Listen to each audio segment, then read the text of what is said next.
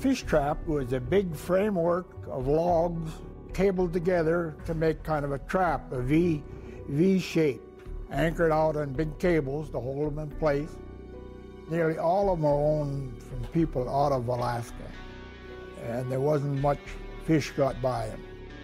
They were too efficient, was the thing, and they kind of decimated the stocks. Things were getting pretty slim pickings around here.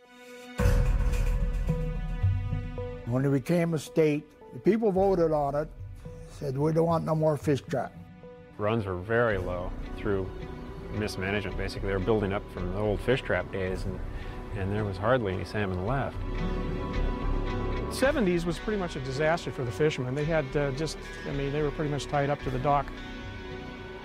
In about 1973, there were some commercial fishermen who got together and realized that the wild was not sustaining them consistently. And I think they got together and said, we need something that's going to even out these good years and these bad years.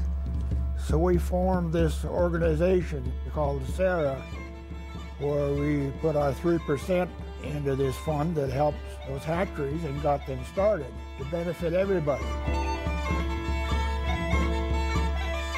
So they got together and they agreed to tax themselves 3% of their gross fish sales. They had no idea if it was going to work.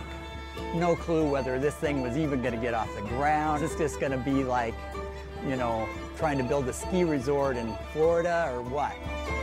A hatchery is a facility that augments the number of salmon that swim through the fisheries. We're about 9 miles south of Ketchikan. This facility is the Whitman Lake Hatchery.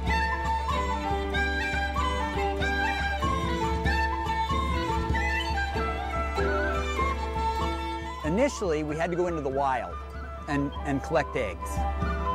The fish return here, and we remove the eggs and the sperm from the adult fish returning and incubate the eggs here before they're released. 99.9% of that fish's growth is wild.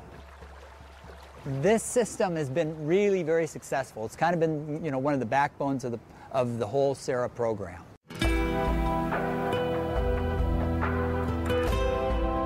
Salmon culture has always been my passion, and it's just given me a chance to make a living doing something I really like. We deal with millions of fish, so it's not really a first name basis, but you want them to be as happy as you can. It's really kind of funny because everybody has a wrong idea about commercial fishermen. They all want to rape and pillage.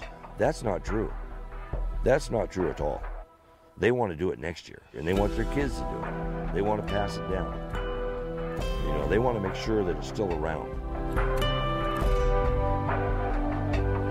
And it's worked out real well. The whole industry, the whole fishing industry has benefited from our hatchery fish. And those fishermen down there will flat out tell you, we wouldn't be fishing down here if it wasn't for that release site.